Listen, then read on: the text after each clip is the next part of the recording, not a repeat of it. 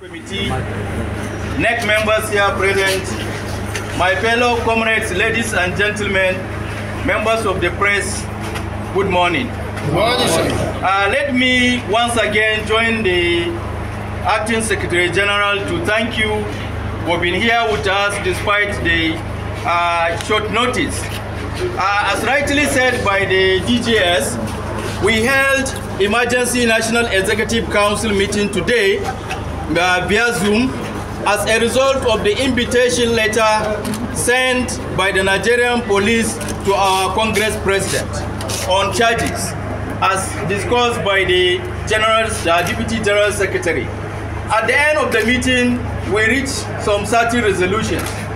Part of the resolutions is that as a committed labor center, that we agreed or that we abide by the rule of law and due process.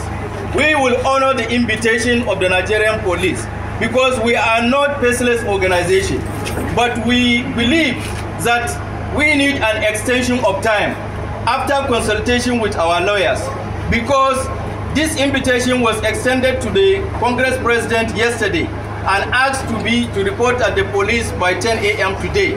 So we are already working with our lawyers to look for extension of time. But this does not legitimize the charges by the Nigerian police to the Congress leadership. And secondly, we resolve that in an event our Congress President was arrested or detained at any moment, we put our appellate on red alert to mobilize our membership across the country, that all workers in this country should down-tool their services. Yes. Immediately.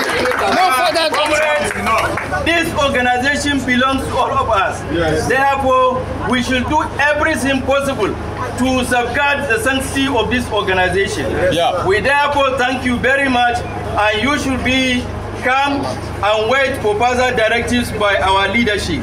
Whatever happens, we will communicate to your leadership, and your leadership will communicate to you. So we urge you to remain calm and go back peacefully to your working place and await further directives. Thank you very much.